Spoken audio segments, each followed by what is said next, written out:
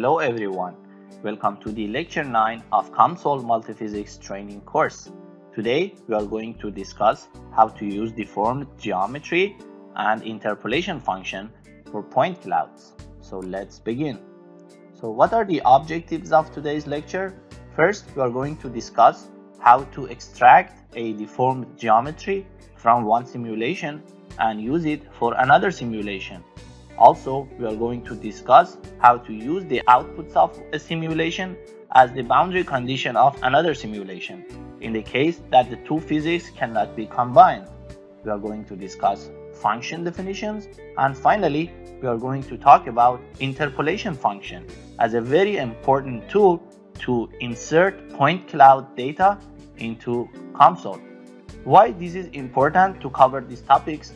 We have the cases that we cannot directly combine the physics through the multiphysics feature, or we don't want to do that. For example, when we want to do a study based on the results of a previous case that we are not going to continue on that.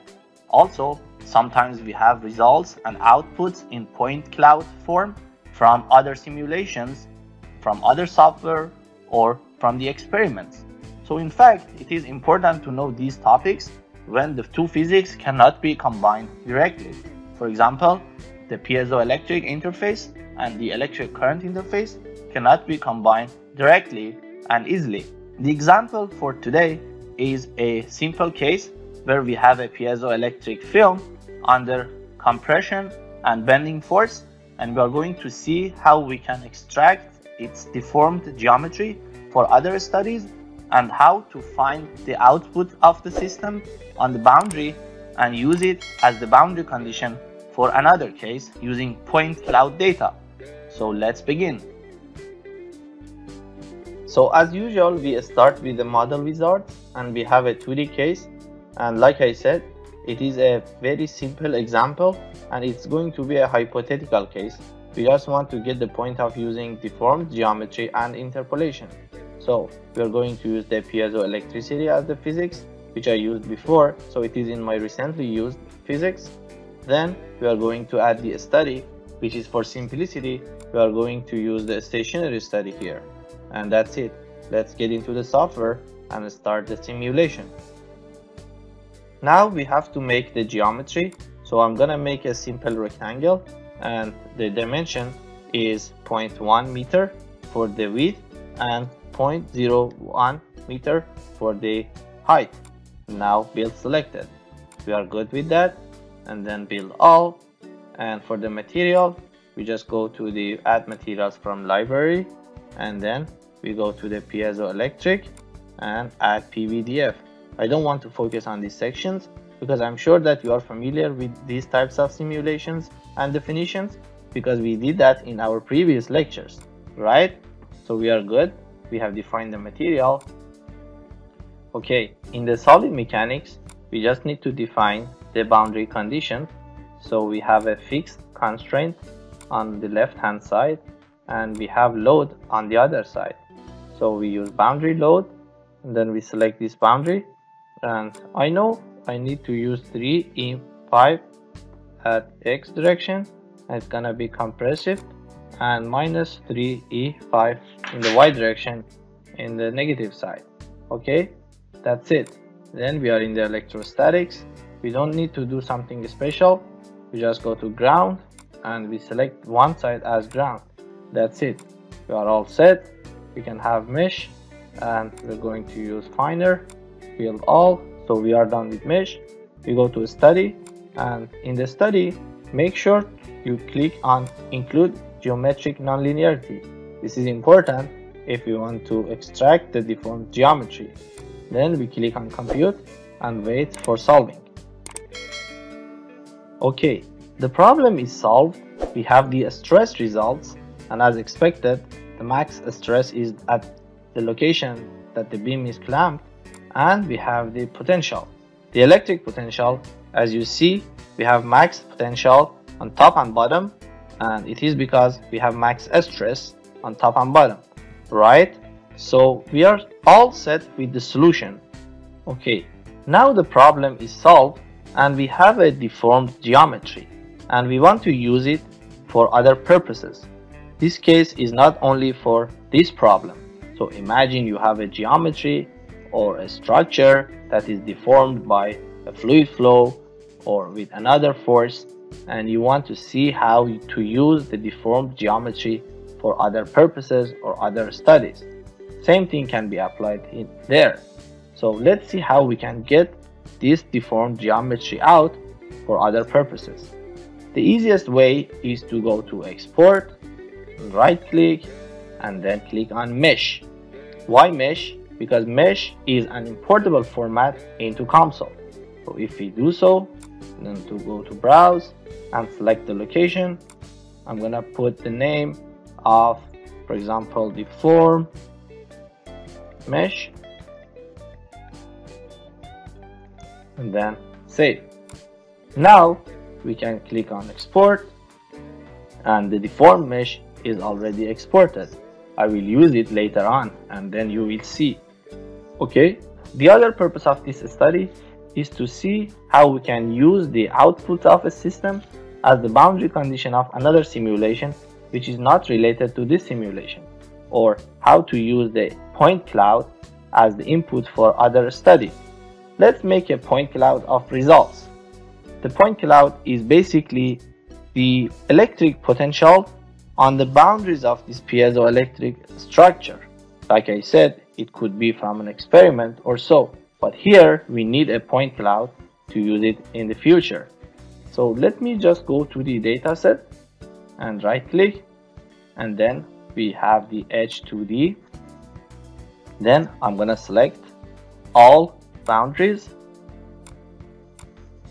and then we have defined edge 2D1. We can use another name for that. Then I'll go to the export, I right click, data, and then here I go to edge 2D. What I need to export? The output voltage, electric potential, and then I go down. I'm gonna export it as a text file, an address for it.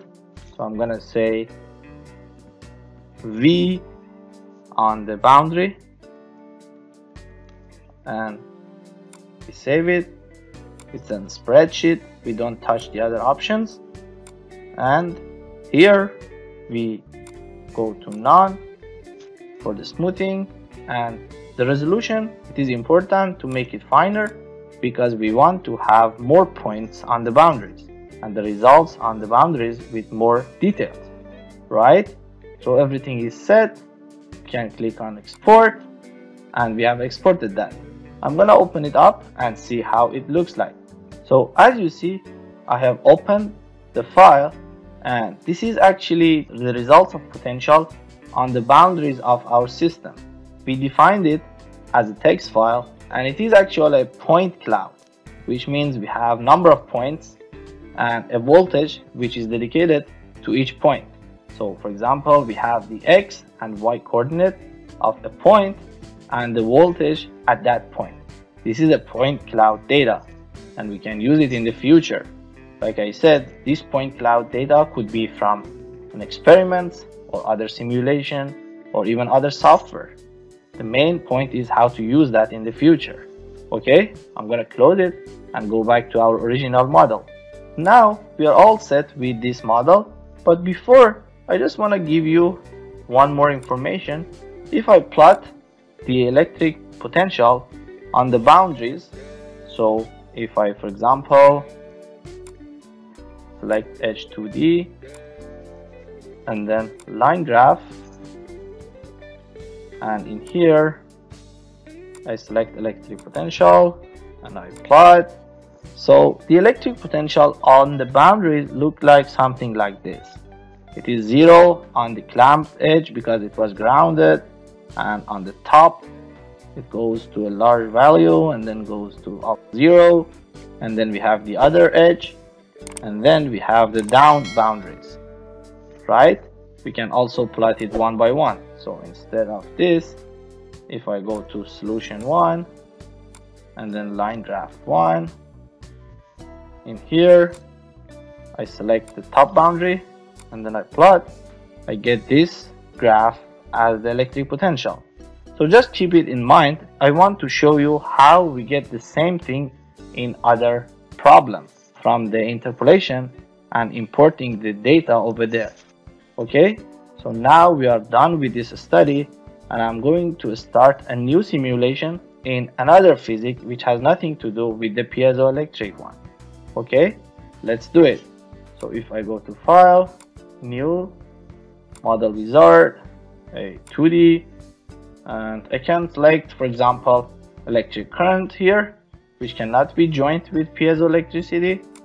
Then Add and Study, and I'm gonna have a stationary model, doesn't matter.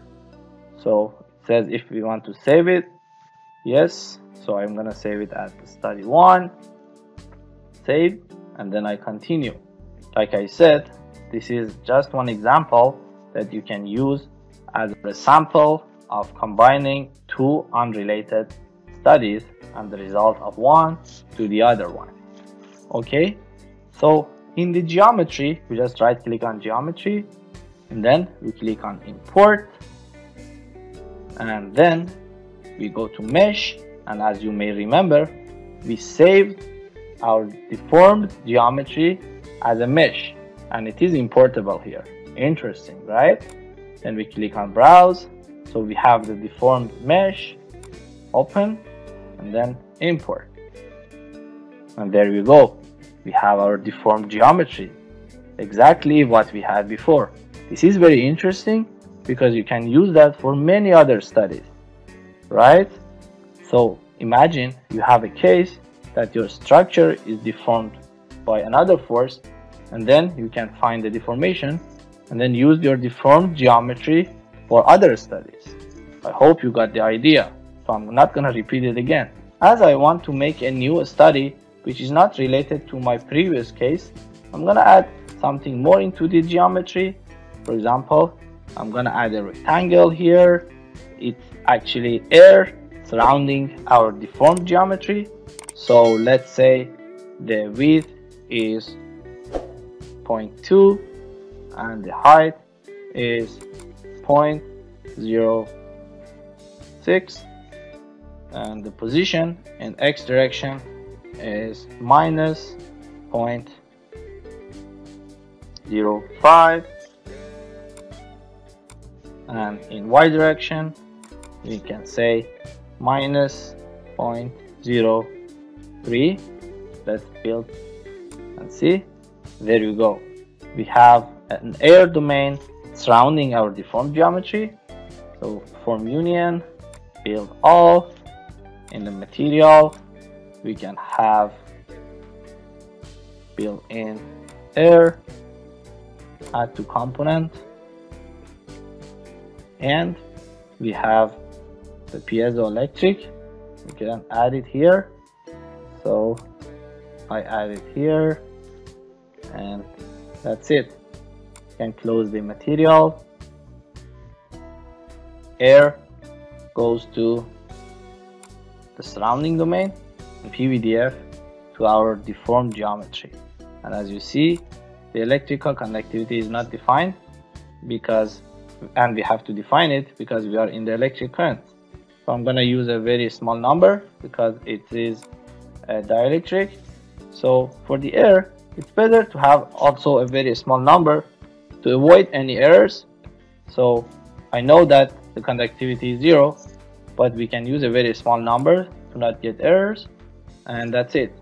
So in the electric current, we want to apply the results of the previous study as the boundary condition of the new one. So how can we do that? We take the advantage of a new function. So if we go to definition and right click, we can define a function. We have other options like step function, we can use sine function, a ramp function, but here, because we have point cloud, we have to use interpolation. We go to interpolation and then file and browse, and this is the function or the point cloud that we exported before. Like I said, it could be from other places, but it should match your system, right? So we import it here, and make sure you use spatial coordinates and select material because it matches the material, right? And then we have two arguments. We can use a name. For example, I can say V1 and then import, and there we go, it is imported. We can plot it because the voltage gonna be the function of two coordinates. It doesn't make meaningful shape, something like that. You cannot imagine it very well in here, so don't worry about that. We're gonna use it later. So we go to electric current, we right click, and then we are going to have a ground, for example, somewhere around air boundaries. This is just something I select randomly. And now how to apply the boundary condition. We use terminal, and then I select the boundaries I have, right? And then I go to voltage, and here I use the function I interpolated. This is very important. And as you know, the voltage and the terminal here is a scalar parameter. Sometimes we have a vector. So in the interpolation, we have more arguments for x, y, and z direction. And when we define that as a boundary here, we can select in which direction we apply that. For example, a force in x, y, and z if we import it as an interpolation. So here I use little v, so I need to use little v here, and that's it. We are all set, right? So we go to mesh, build all. I'm gonna make it smaller and even smaller, maybe extra fine, and that's it. Now we can have the study. So stationary and compute. So let's see what we get here. Okay, our problem is solved, and in order to ensure that we properly imported the boundary condition, let's plot the voltage on the boundaries. So I'm going to click on results, 1D plot group, and then right click, line graph, and then select, for example, this boundary, and we're going to plot the voltage. But there you go. You remember this graph from before? And if I click all boundaries, then I remove the air boundaries and then click on plot, I get this. I hope you can remember that from our previous study. So we correctly imported the results as the boundary conditions for the new case, and we made a new study based on that. This is very interesting. We will not be able to combine electric current and piezoelectricity directly in one model because the multiphysics were not defined for that. But in that case, we could somehow do that. We got the deformation from the previous study, and then we applied the boundary conditions, and we studied the system in a new physics, right? This method can be expanded for other simulations and physics. So it is just a hypothetical case. So I hope you got the idea of using deformed geometry and how to use the interpolation to import point clouds and apply them into your boundary conditions. Thank you, and stay tuned for the next videos.